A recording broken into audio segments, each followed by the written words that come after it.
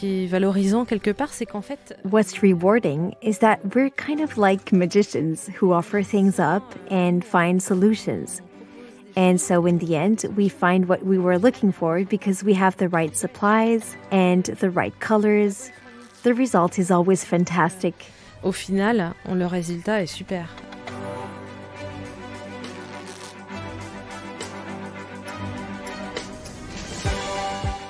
Have you ever wondered who is behind the hands that make fashion and luxury items every day?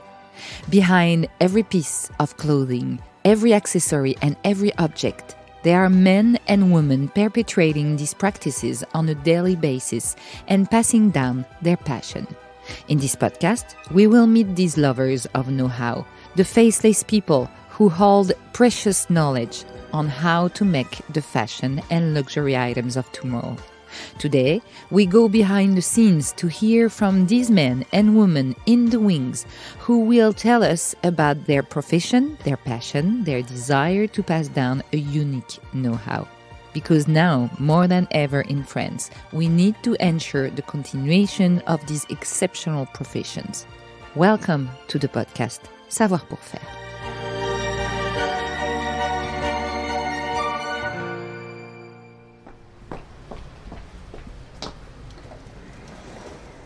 Bonjour, je viens voir Fanny pour Jean-Paul Gaultier. Merci. To enter the house of Jean-Paul Gaultier feels like walking into some kind of spectacle, and entering this personal haute couture studio in Paris is particularly exceptional. The Gaultier House is part of a very private club of design houses authorized to take advantage of the Haute Couture label. Located in the heart of Paris, some 20 artisans bring some of the most iconic contemporary French designs to life. All of this happens under the watchful eye of Fanny Thinsselin and Amandine Gonet, the first and second seamstresses in the workshop. And then there is Céline Têtedoie. She is responsible for finding the workshop's materials and supplies amidst hundreds of samples of satin, tulle, buttons, and boning. Céline is responsible for all the designer and the client requests, ensuring that no dream goes unrealized in the house of Jean-Paul Gaultier. Bonjour. Bonjour. Vous êtes Fanny? C'est moi-même. Fanny Thinsselin, première d'atelier. Fanny Thinsselin, the head seamstress. I managed the workshop in order to achieve 2 collections during the year. Est-ce que vous pouvez en fait m'expliquer? Could you explain the layout here before we meet Céline, who is currently deep inside the layer of Jean-Paul Gaultier? Première pièce où se trouvent les modélistes. This is the first room where you'll find the design stylists working on the templates for the new models. This is where the clothing is made. There are also the people who work on mannequin molds for future collections and help bring the designer sketches to life. It's funny because I see mannequins and busts everywhere. It's kind of like Jean-Paul Gaultier's emblem, and I thought I saw a few very big names around here. Can you explain it to me? Tout à fait. Là, on a l'archive de toutes nos clients. Of course. We kind of have an archive of all our clients and stars. So it's really their bodies you're looking at, which is to say we take the measurements of our clients and make tailored models for each of them. And do you do something particular in this room? I have the designer sketches with all of the details and specs. I communicate all of this information to the design stylist with the designer's wishes, and then all of the inspiration that goes along with it. Donc là, nous avons le plan de toute la collection. Here, we have the entire plan for the collection. As you can see, we have the designer sketches as well as the fabrics and materials that he wants to use. Là, on est dans une autre salle, très silencieuse. Faut pas que je fasse trop de bruit. Les gens sont bien concentrés. Now we are in a very quiet room. I don't want to make too much noise. People are very concentrated in this room. I can see that. So, where are we now? We are now in the workshop, where all the seamstresses make the dresses and jackets. And are these unique pieces? Each piece is unique in the sense that a client orders a piece from the latest collection and we tell them make it. And what are these papers, for example? Here, I see. Can you show me? We use this cardboard to get a sense of the model of the design. Là, c'est une robe qui va être réalisée entièrement en ceinture. Here is a dress that is going to be completely made out of belts, and we're making the preliminary template out of cardboard. Ah, but of course, that's the Jean-Paul Gaultier touch. So this piece is in the middle of being made? Yes, it's not a dress yet. It's still a mock-up for now. There will only be worn like this, up until a client orders the piece and we make it to her measurements. And in that case, this also your responsibility? Absolutely, exactly.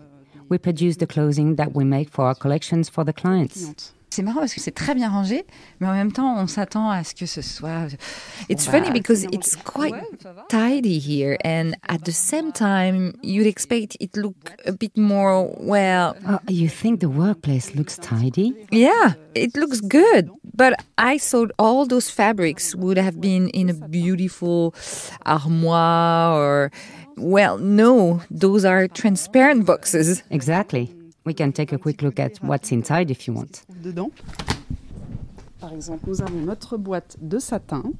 For example, we have our satin box, and when we need a little bit of fabric to make a mock-up, there they are. C'est de la récupération presque, en fait. It's almost like recycling or repurposing, isn't it? At first, yes. There's a bit of repurposing. We use all bits of fabric to make new design ideas. Afterwards, the designer will make the final fabric choice, which will be made and ordered specifically for the chosen piece. Moi, mon parcours, en fait, je suis arrivée... As far as my background goes, I arrived in the House of Jean-Paul Gaultier 23 years ago as an apprentice, première main floue.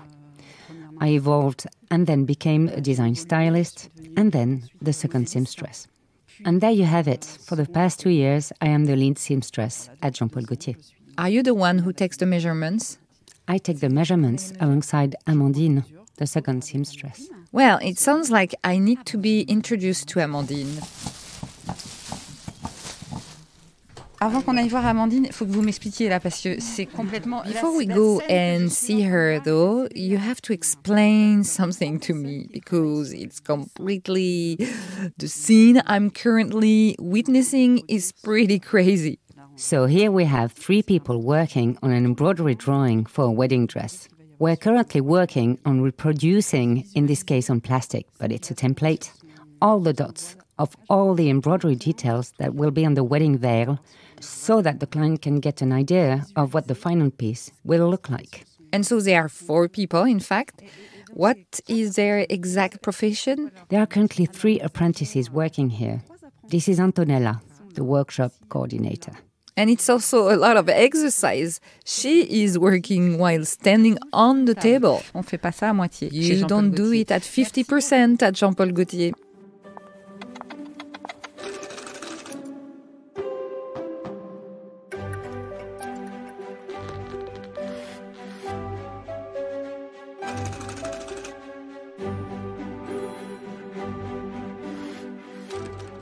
Vous alliez donc me présenter Amandine. Je vais vous présenter So now Amandine. you introduce me to Amandine. This is Amandine, my second in command in the workshop. Bonjour, je suis Amandine Gonet. Je suis seconde. Hello, my name is Amandine Gonet. I'm the second seamstress in Haute Couture at Jean-Paul Gaultier. Dites-moi, maintenant que j'ai appris en quelques minutes ce qu'était une première... So tell me, I now have a basic idea of what a first seamstress does. What does the second one do in the workshop? The second seamstress helps the first with organization, especially in relation to custom orders. There are a lot of questions to be considered as work on the garments progresses. So we are here to look over the models and the production process and make sure everything is going to plan and that everyone is on the same page. Je vous suis. I follow you. Là, on est en train de préparer. So here we are preparing some templates. Maintenant que Fanny est en plein travail. Now that Fanny is back to work, she can't hold the microphone. So Amandine, tell me a bit about what she's doing here. We are checking the muslin that we're going to put on the mannequin. We're also pinning a template to make sure all of the measurements and lines are in order before we cut the fabric to measure. Sont bien pour pouvoir après couper dans le vrai tissu.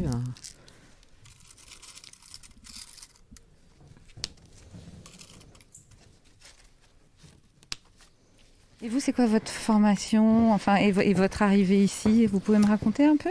Ma formation, c'est oui. And what is your background? Can you tell me a little bit about how you arrived here? My background is pretty classic couture background. A BEP and then a CEP, which is similar to an undergraduate, and then an advanced degree. But I started with training in tailoring. There are two specialties in haute couture workshops, a tailor and what is known as a flou, or dressmaker. The tailor tends to work with more rigid, sturdy materials, jackets, coats, woolens. On the contrary, there is a flou, or even a grand flou, who focuses more on jerseys, muslins, dresses, and other materials that are lighter and more delicate. And so you were more of a tailor at first, right? I started at Gaultier as a tailor, and afterwards, I saw these beautiful dresses coming through the workshop. Et petit à petit, ça me donnait très envie. Et wow, le repassage. Noise of the ironing in the ironing room. Du coup, j'ai demandé à ma... Little by little, it made me want to change my focus. And so I asked my workshop manager if it would be possible, little by little, to change expertise. And so I worked with the lead seamstress, who taught me the draping technique of Madame Gray.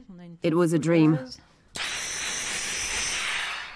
Ce qui est très intéressant, je trouve, c'est que on a What's quite interesting, I found, is that we really get the impression of being in a somewhat vintage workshop. Really? One can sense that these are unique and rare pieces here, because in the end, there aren't 22,000 ironing boards. This is part of the artisanal quality that remains in the world of haute couture. And we try to keep it going by teaching our apprentices and our younger ones as well. Does that mean there is a lot of training? Is that very important to you here? Yes, definitely. We are in good shape. Currently, we have 3 apprentices. Speaking of fabrics and materials, I think it's time to go to see what's really...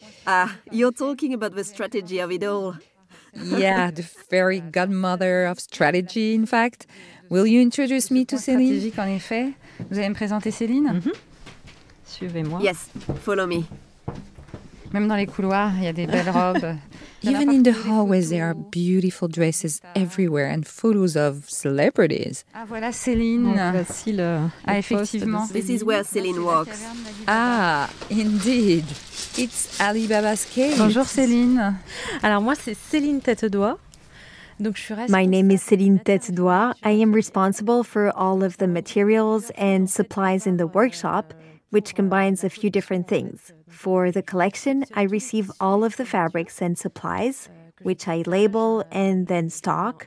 I also am in charge of production, which means anything to do with clientele and brides.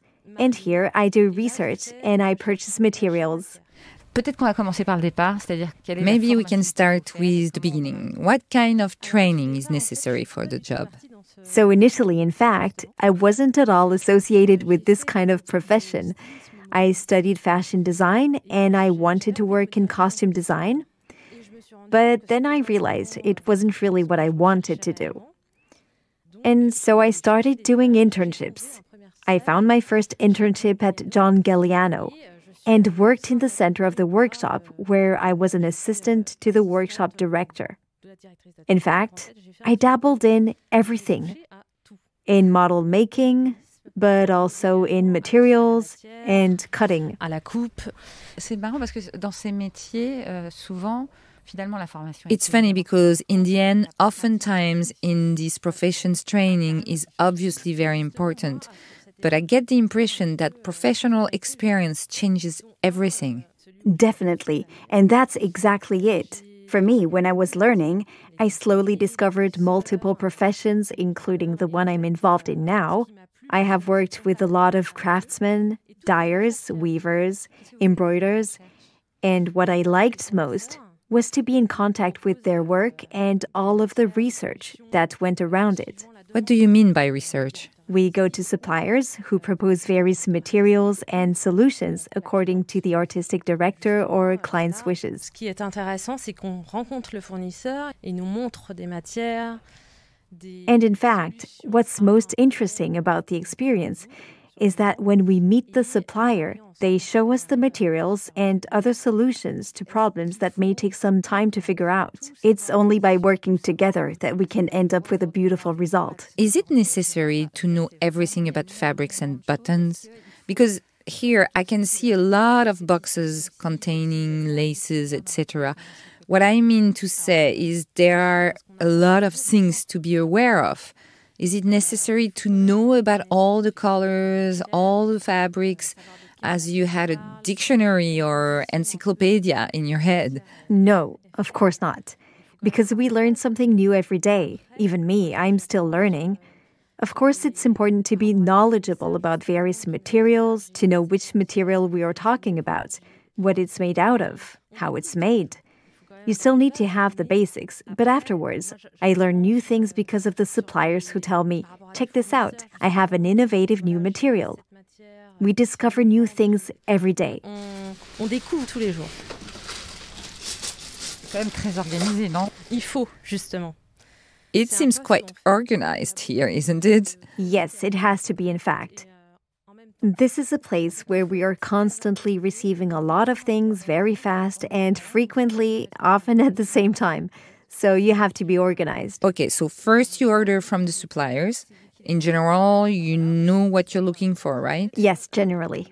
And then they arrive, and then you put them in the boxes just there? Exactly. I label them and check them, make sure that the fabric is in good shape. Does it come from everywhere or just from France? It generally comes from France or Italy, some from Japan, the United Kingdom. Okay, so now you're receiving them. I'm verifying the label, stocking it, and then either giving it directly to the workshop if it's an urgent fabric for immediate use, or I make a note and put it away. Une utilisation directe, soit je le signale et je le range. Avant de continuer sur votre métier, Before continuing about the job itself, what is the relationship between the three of you with Fanny and Amandine? I mean, I get the impression that you can't really work or live without each other. Fanny and Amandine know about almost everything that goes on in the workshop. So in effect, I work very closely with them.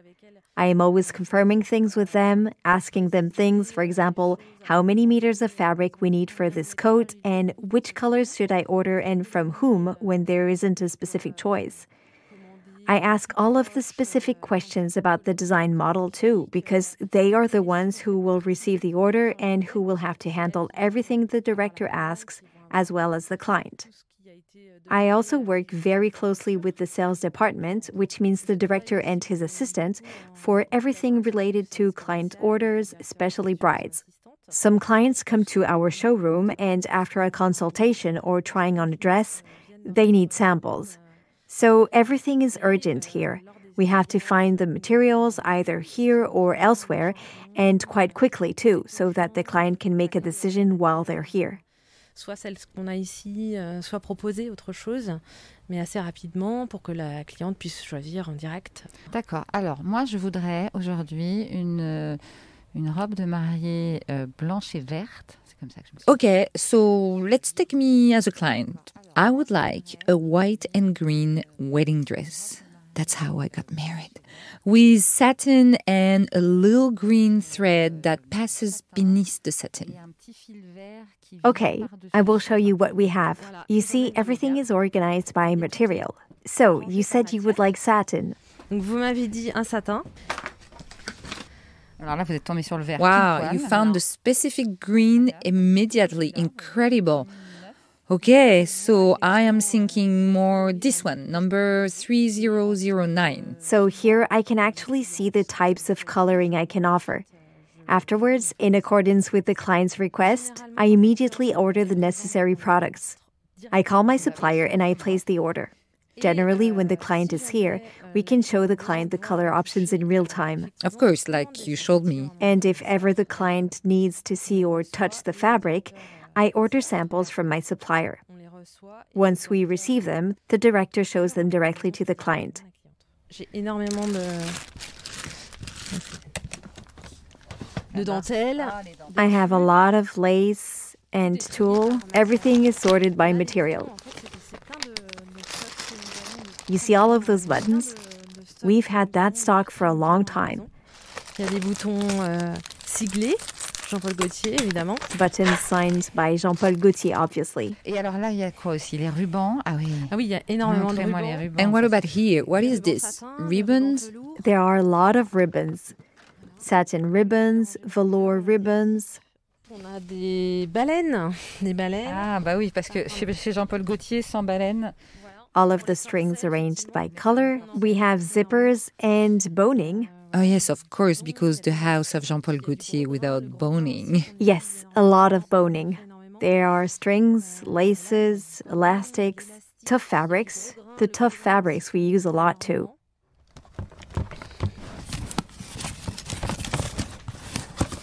Donc si je vous dis, là, je voudrais So un if I ask bouton, you for a doré, small petit, golden button, do you know where to find it? Yes. Wow.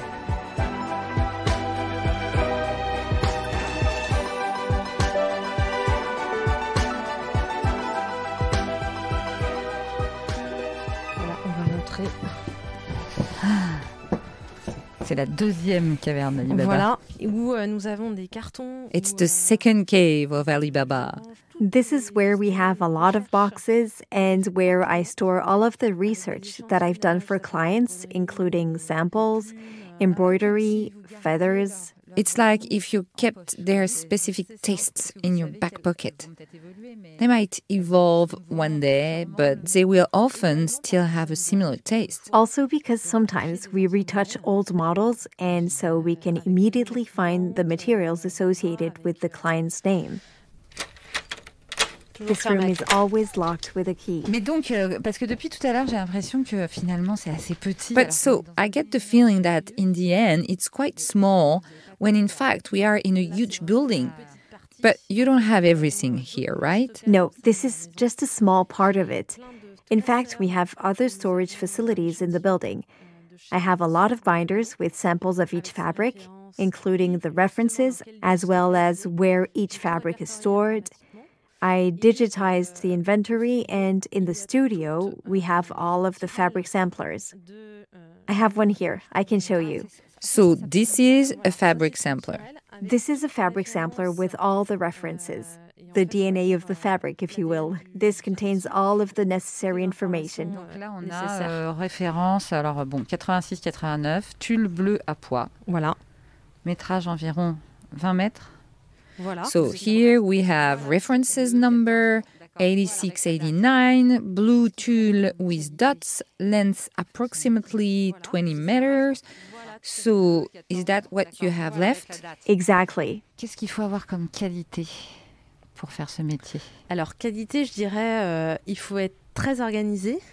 Ah bon? Dynamique. So what kind of qualities are necessary for this profession? Qualities. I would say you have to be very well organized. No kidding. Energetic. On the one hand, everyone in the workshop needs something from me, comes asking me for materials for this or that supply. But there are also urgent requests, especially when we're working on a collection and have production to do at the same time. When those two things coincide, you have to do both at the same time, so you have to know how to manage and prioritize. And since everything is urgent, you have to do one thing at a time. In the end, you have to work quite fast. I would say that it's a job that also requires an understanding of various materials and concepts. It's about learning all of the time and enjoying being in contact with suppliers and artisans. You also have to love to make things. But for that, I don't think there's any problem. Because in fact, we're also used to finding solutions in the immediate. It's about urgency. Sometimes you don't find an answer, and you have to find a plan A or a plan B.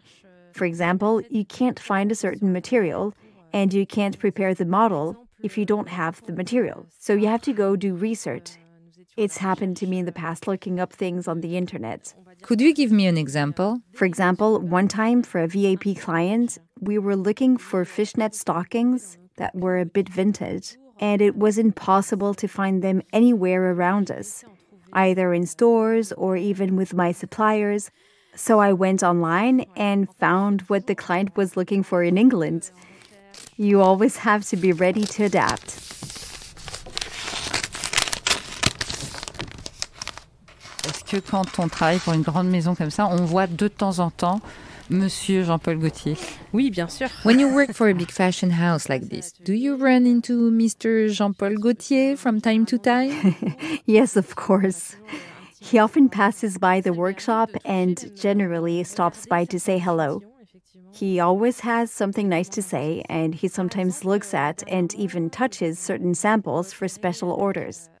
For example, recently, we worked with Hazet Factory to give homage to Mr. Albert Elbaz. Jean-Paul Gaultier came to do research on materials, and we worked directly with him to find out the right samples and what kind of coloring he wanted. I think this particular job is a key part of it, because we work with everyone and are central to the process. Without us, nobody can prepare the clothing to put on the design models, nobody can provide the clients with designs, and we cannot make beautifully embroidered wedding dresses. So yes, in fact, I think we have an essential role in the process. Faire de belles robes de mariée brodées, donc effectivement, c'est un rôle un peu central.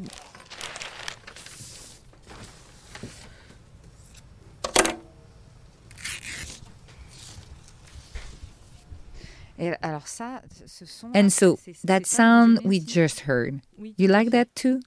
Yes, definitely. Why? When you cut the material and open it up, you never know what you'll find, even if you have a general idea. So when you open the fabric and have it right in front of you, and cutting it with scissors, well, it's magic.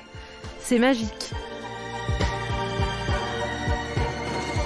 If you're interested in becoming a materials and supply manager in Haute Couture, you can find various training courses on our website, savoir-pour-faire.fr, and become a part of the luxury fashion industry.